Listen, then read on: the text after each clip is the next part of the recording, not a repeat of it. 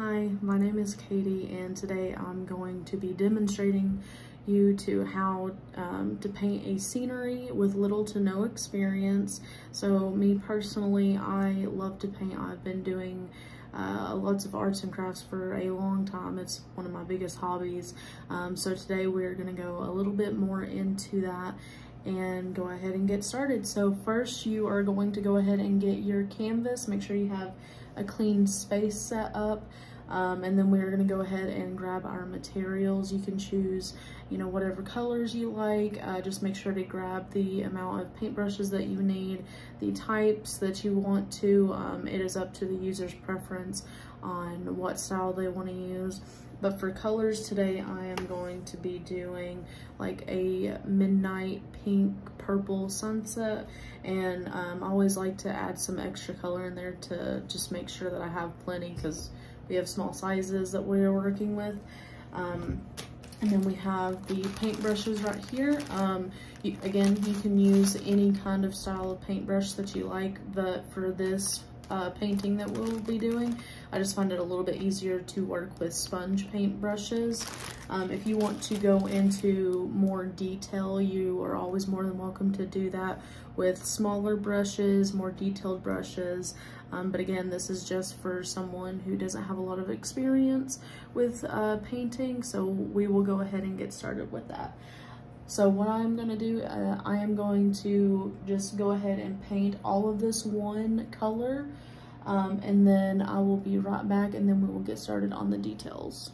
So here we've just put the three colors that I showed you in the beginning, the pink, the white, and then the blue, and basically we just put this on the canvas and mix it up.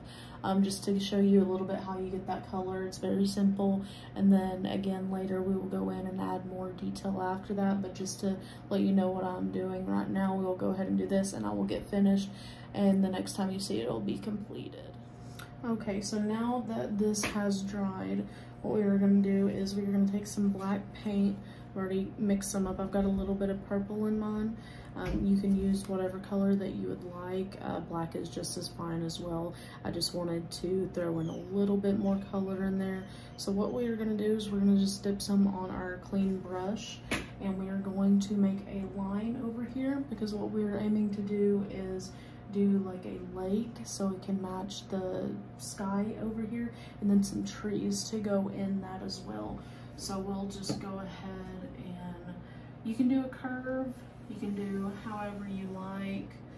You can also do it just straight across, because for the most part this is just giving you an understanding of how you're able to do it, because most of this is going to be black and we'll fill in the detail later. So we will go ahead and get a lot of this on this paintbrush.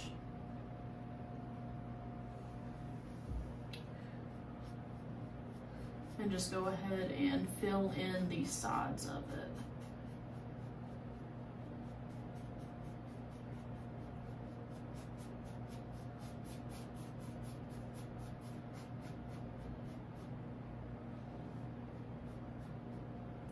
Okay, so I'm gonna go ahead and do the other side and make sure it's filled out really good, and I will be right back. Okay, so now that I have both of these sides filled in, what we are gonna do is we're just going to make some lines going up and across, and we will go up from here to the same size down here, so this looks like a reflection, and then we will go ahead and make that done.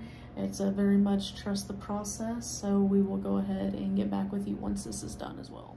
Okay, so now that we've got our trees painted in, again, this is just very simple. We're just going to go in and add some little stars, some little details to the skies, just to show that there is something else going on up there.